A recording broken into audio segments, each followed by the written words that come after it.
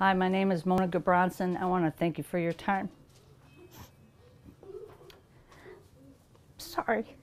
My family was completely destroyed and will never be whole again. All it took was one false call to an 800 number that rings into a place that calls itself Child Protecting Services, and they are anything but. It was the beginning of the end for my daughter Ingrid, May Bates, her children, Brendan and Naomi, and our family. I supported my daughter throughout this witch hunt, all the endless appointments, meetings, court appearances, doctors, counselings, groups, on and on that they court ordered of her. Whatever was demanded, Ingrid complied, as the clock continued to tick. I encouraged Ingrid to stay strong. Everything would work out.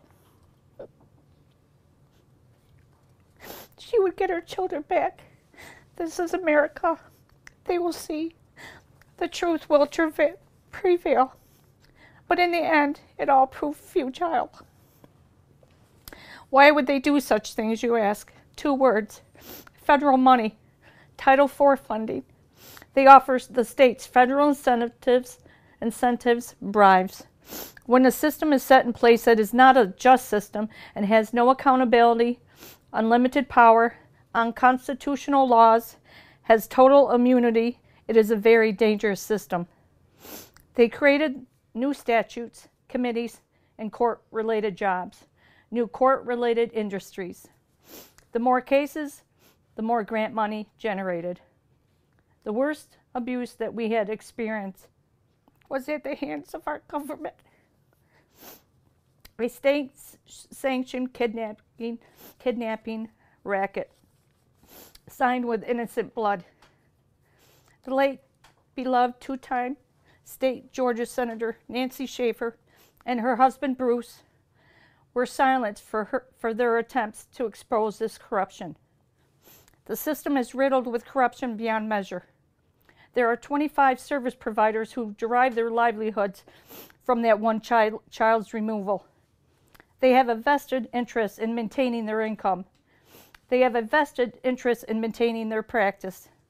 This does not include the thousands who also feed off this beast. After 5 very long and hard, difficult years, it took its toll on my daughter. They did everything in their power to physically destroy her.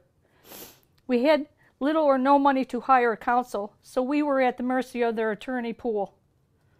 Judge William Ames from Cortland, New York, gavel rang out time and time again. Case adjourned, case adjourned, case closed. The relentless witch hunt to destroy Ingrid was deemed a success, and the prize brought was Ingrid's children. Sitting in that courtroom, shocked by what we were witnessing, goes way beyond comprehension. Attorney Ingrid Olsen threw her hands way above her head as if she scored the winning touchdown in the Super Bowl. I was shocked. I said to her as we were ordered to leave the courtroom, "This is not a laughing matter. This is our family. This is our lives." They stole everything precious to Ingrid. Days, months, years dragged by. My beloved Ingrid lost all hope. It's been almost 7 years since I had to bury my daughter. I am outraged at what has allowed to take place and the blatant disregard for families.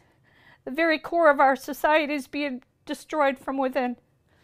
The day my daughter died, I died. My daughter's death is a constant reminder how toxic this system really is. Not being allowed to see my grandchildren, Naomi and Brendan, only continues to pour salt in these deep wounds. We have no rights. This horrendous war on families continues.